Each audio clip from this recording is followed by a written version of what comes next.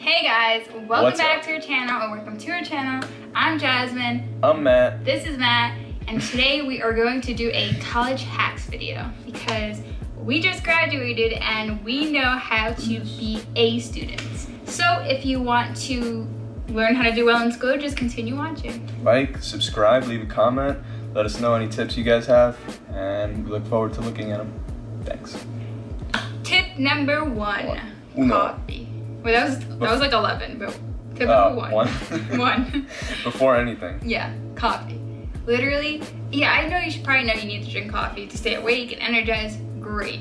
But if you're buying coffee at school, then you're not doing it right. That's all they gotta say. It's a complete waste of money. I mean, you guys are gonna be spending at least $20 a week on coffee. You know, you could do it $20, put that in your savings, go travel for the summer. There you go. You can invest it, and in a year you'd have a lot more, you know? Yeah, so that's what we learned. We were buying coffee out almost every morning. We'd go to Dunkin' or Starbucks, spend about $5 on breakfast each. It's breakfast too, it's every not day. even coffee. Yeah, and it just, you spend more. So we started buying coffee at home, making it at home. You buy $5 1 pound bag that lasts you 1 month. Or you That's can buy a huge difference. Yeah, no, it's definitely a great investment. So that is tip number one. Tip number two. Okay, now we're going on into what you need for school. These are two very important things you're gonna need: a 5-subject notebook and a really cheap laptop. Definitely want to get the 5-subject notebook, guys, with the folders, because you're gonna want to divide up your subjects and you're gonna want plenty of pages. You run out so fast, it's incredible. And it's so much easier to bring one notebook rather than 5 separate notebooks. Exactly. And it just keeps you organized, and it's just gonna put you on track. And another tip for just supplies in general is a laptop. If you don't have that fancy Mac, that's okay. We bought computers for under $200 from Walmart, and they worked for our whole 4 years in college. Yeah. So you can get an Asus, you can get an Acer, you can get anything, a Lenovo. All of these are great. $200 to $300, and they will last. You know, I'm not talking about a high-performance computer. You know, something for gaming. It's gonna do the basics. It's gonna give you any programs you need to download, like Word, PowerPoint. Even if you have any GIS programs, it will work for that, as well as typing up papers, which you are going to do quite often. So you're definitely gonna want to have a laptop. But for notes, we do recommend the 5-subject notebook still. If you're okay with writing notes on your computer, go for it. But for us, we learned that writing down helped you retain more, and it just helped you do better in school and tests. So, and on top of that, also, guys, make sure you have enough pens. It's always great. You can never have enough. You're always like running out. About 2 packs. And lending them out. Yeah. Try not to lend out your pens in college. You're just not gonna get them back. That's realistic. And also, if you wanna like have colorful pens and separate for per class, just so you just stay more organized and stuff, definitely if you're that kind of person, do it. We recommend it. Absolutely. Tip number 3, rate my professor. That will save your life and GPA. It is the best tool. At least my first semester, I didn't go by rate my professor, and it was just so terrible, and it was such a bad experience, and I registered so late, so I didn't get any of the good professors, and it really ruined my GPA. And then I transferred schools and used rate my professor, and I graduated with a 3.92. Now let me tell you, I was not the greatest person in high school. I'm not super smart. My secret is rate my professor. Literally, I mean, you can find the nicest professors and somebody who genuinely cares who wants you to do well. Exactly. Not saying every professor is going to give you an A, but if you put the work into a professor who got good ratings, you will get the A. Yep. Guaranteed. So that is one easy, simple tip. Please, if you're not gonna listen to any other tip, listen to this one, and you will do great. It'll save you so much stress. Time, money. Yeah, you're good. Yep. Tip number 4. Number 4. All right, this one is... I forgot. All right, I'll say it. Put your schedule in 2 days. I know you guys are gonna wanna, especially if you're freshmen, that's fine. You're gonna be there maybe 4 or 5 days a week. But if you could put your schedule, put your 4 classes or 5 classes within a Monday, Wednesday, or Tuesday, Thursday, it will be so much better. You could have a part-time job. You could have a social life.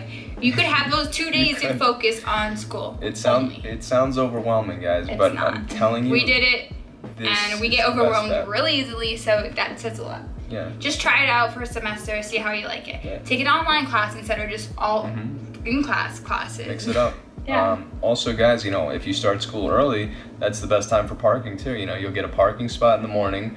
You know, you stay till later afternoon, but you know what? You only have to come 2 days, so you do a Monday, Wednesday. Save gas. Save gas. Save time. You could make money outside of school, and it's just going to be overall more productive. Exactly. If you schedule those 2 days just for school, you would just be focused on school, on those classes. It is so worth it, and you'll find that most of your classes do end up connecting, especially later on you get into your college career, like junior or sophomore year. You're going to have classes that relate to your earlier class, and so you'll just relearn what you learned, and it's easier to take tests, easier to just do well in school. So put your schedule in 2 days. Yes. More relaxing, more laid back. You can have the part-time job. You can save money on the side. You can party on the weekends. You can do whatever you want, but you will have your life, and that is key. And our 5th tip, number 5, will be, I forgot this one. Number 5. What is number 5? Number 5. Make a friend in every class. Oh, yeah. That is so beneficial, guys, because you know what? You miss a class, you miss anything, you're sick, whatever, you know what? You got a buddy. Yeah, in college, if you miss one class, you are so behind. Think about it. It's only 15 weeks, most colleges, 15 or 17. And it's just 2 days a week, or once or even 1 day a week. So if you're gonna miss that class, you're gonna miss a good portion of the next test. So definitely have a friend to take notes for you, to send you any work, and then also email the professor if you're gonna be absent. It's just the right thing to do, so also, definitely try that. A lot of times professors won't have the notes from the PowerPoint, or they say they won't give them to you, you know, if you're absent. You're gonna have that strict professor, well, you're gonna have that friend who's gonna help you out. It's your backup. And you will help them too, so it just works out perfectly. Yeah. Exactly. Anyone, just first day sit down, person next to your left, that's your friend. There you go. Best friend. You guys will be buddies. All right, and our last and final tip. Number 6. Number 6, yeah.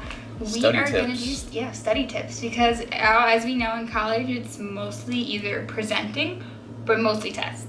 So let's get into how to take a test. Ready? Number one most important thing that nobody actually does is pay attention in class.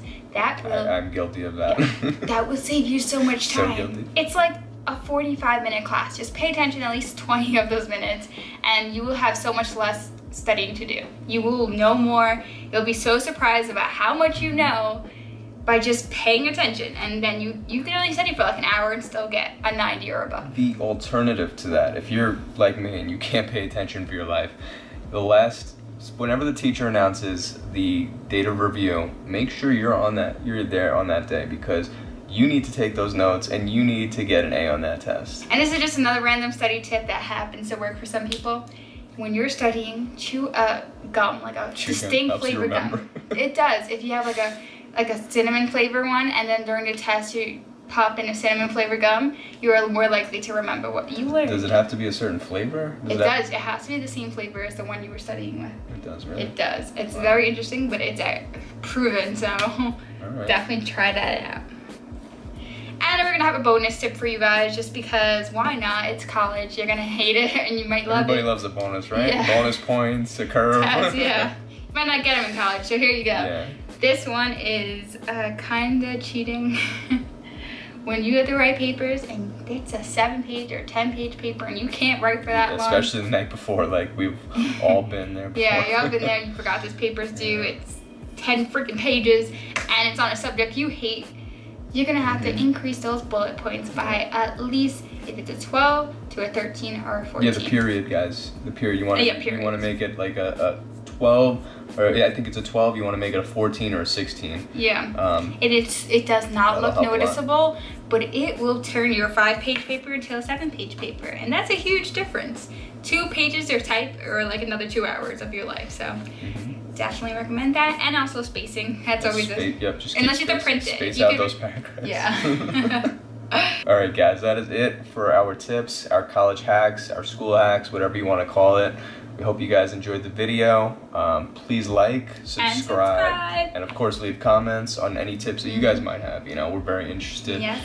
We want to know anything we can add. yeah, for next video. And also just tell us if you use any of these tricks or are going to use any of these tricks. They really worked for us. We just graduated and we did really well in school, and we just want you to know, like, we're credible and you could do it. Like, anyone could do it. You're not tricks.